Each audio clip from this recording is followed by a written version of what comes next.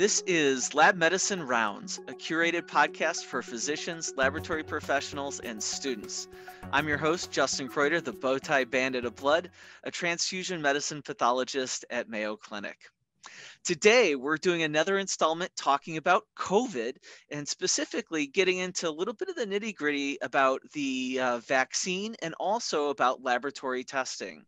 And so for that, today we're talking again with Dr. Elli Theel, the Director of Infectious Disease Serology Lab here at Mayo Clinic. Thanks for joining us today, Dr. Theel. Thank you for having me back, Dr. Kreuter. Yeah, so let's get into, can you tell us a little bit about the vaccines, kind of reorient our leaders, our listeners to what we know about the vaccines at this point into December 2020?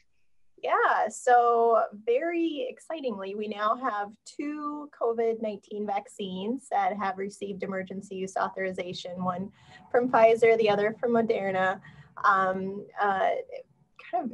Interestingly and intriguingly, they're both mRNA-based vaccines, which is kind of a new thing for us. No previous vaccine has been authorized that's been mRNA-based. And these are intriguing because they basically encode the spike protein of the virus, which is on the surface of the virus. They just encode the genetic material for that protein. It gets into the cells and it's basically translated into protein, and then that protein is delivered through various pathways to stimulate not only an antibody response, but also a cellular immune response, both primarily CD4 T cells, but also to an extent CD8 T cells. So it's really stimulating kind of a global immune response, which is really important for this protection against this virus. Interesting. So the strategy of using the mRNA approach, I imagine then, does this mean, do these vaccines have similar performance characteristics, or how do they look for how they work in the public? Yeah, so far, based on the published clinical trials data, efficacy is above 92, 95% for both of these viruses. And for Pfizer in particular, we really start to see significant protection compared to placebo at 12 days after the first dose. And then that increases to over 95% efficacy after the second dose. And it's very similar with the Moderna vaccine. So these really seem to be very effective at minimizing severe COVID-19 infections. So they perform similarly.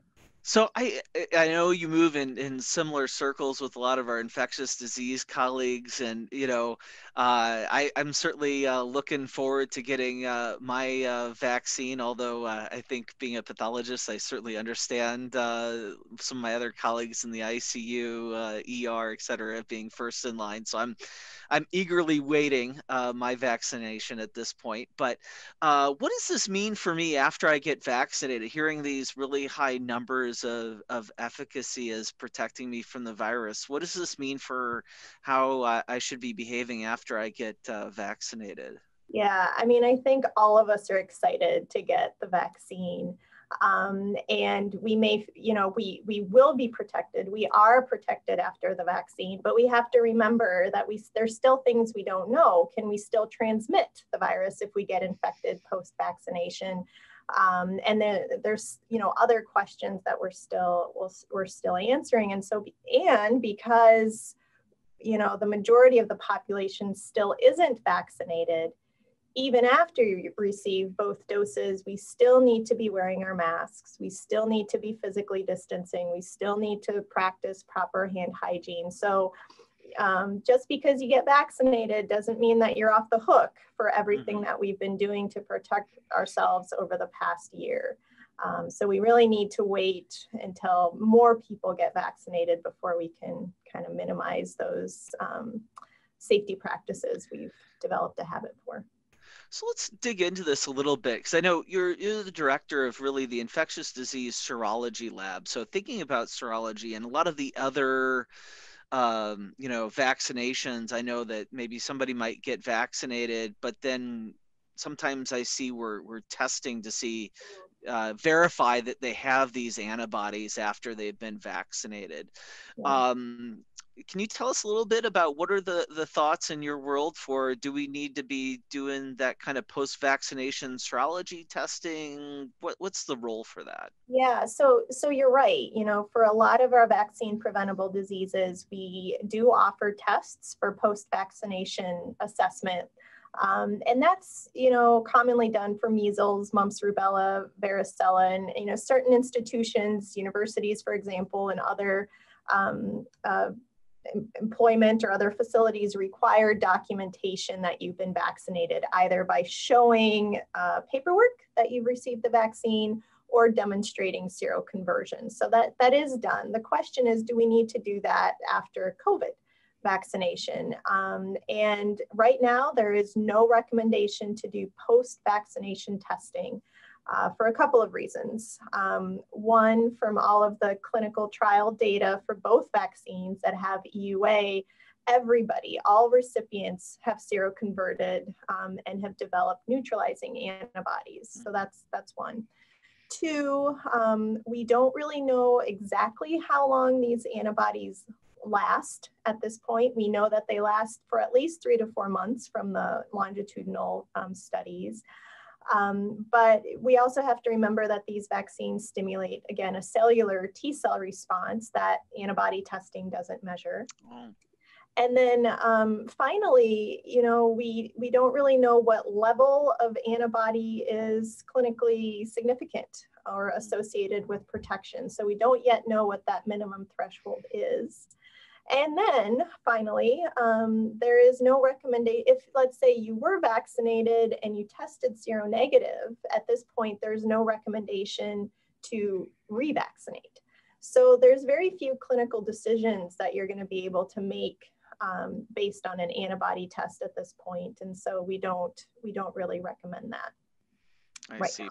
Plus, we're at this standpoint now where, you know, we don't have enough vaccinations for the population. So, I mean, I can understand that. So given that that's where we are, my next question for you is, from your standpoint in the laboratory, has for laboratory medicine, has the course been run for what work? You know, you guys have been pedal to the metal. I think probably, you know, if I remember talking with Dr. Benneker too, you and him have been pedal to the metal since I'm not sure if January, February of 2020. So you guys have been going at it pretty hard. Have we now developed the tests that we needed?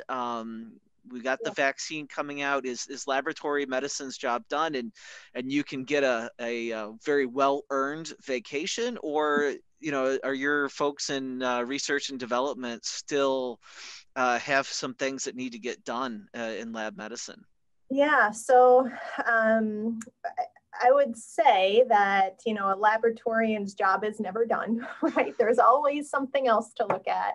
That being said, we don't have that sense of urgency that we did in early 2020. So, for example, when it comes to antibody testing, one of the, I guess, new kids on the block, if you will, are the semi-quantitative or quantitative antibody tests that are coming out, a number of which have EUA. So we are actively looking at those, and we'll probably implement one, at least in the lab. The question that comes up is, what does a number from one of those antibody tests actually mean? You know, you report a 10 versus a 200. What's the clinical significance of that difference? And right now we don't know. Again, we don't know what minimum antibody threshold level is clinically significant. There's really no international reference standard against which these quantitative assays have been standardized against. So you can imagine there's going to be some variability in what's reported from assay to assay. So there's still a lot to be done. I think we're going to learn more and more about the durability or the longevity of these antibodies. I'm really hopeful that at some point we will achieve a minimum threshold that's clinically relevant. which we have for other vaccine preventable diseases like tetanus and diphtheria and measles.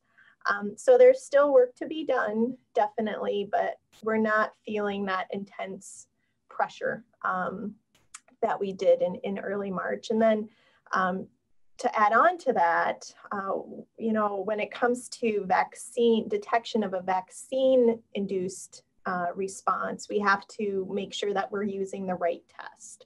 So again, the vaccines stimulate antibodies to the spike protein, whereas the current antibody tests we have are either detecting antibodies to the spike or the nucleocapsid protein. So if you have in your lab a nucleocapsid-based antibody test, chances are you're going to have to implement a spike-based antibody test in the future as well. So definitely work to be done. That nuance is really important for us all to understand. And is the fact that we have a couple of these variations out there just kind of a testament that, this was testing that needed to kind of be brought up in the moment? And so that's why there are a couple different strategies that got developed, and why maybe over time we'll see a convergence towards one or the other? Or is there a reason to continue in going forward years ahead, keep these different assays up, because it really needs to be a battery in order to be accurate? So, for internal Mayo Clinic testing, we brought up a nucleocapsid-based assay for various different reasons, including just enterprise-wide standardization. Now we're working on also implementing a spike-based assay to be able to detect that vaccine-induced response. So you're right. When we had to bring up an antibody test, this is what we had, this is what we brought up. And so now we're kind of playing catch up to make sure that we're offering all of the potentially needed antibody tests in the future. So we can't forecast exactly what we'll need all the time early on in a pandemic. So. Yeah. Oh, brilliant. Thank you, Dr. Theel, for taking the time to talk about this with us. I really appreciate it. Sure. Thank you. We've been rounding with Dr. Theel, talking about the COVID vaccine and implications for laboratory medicine testing. Thank you for joining us today. We invite you to share your thoughts and suggestions via email. Please direct any suggestions to mcleducation@mayo.edu and reference this podcast. If you've enjoyed Lab Medicine Rounds podcast, please subscribe. Until our next rounds together, we encourage you to continue to connect lab medicine and the clinical practice through insightful conversations.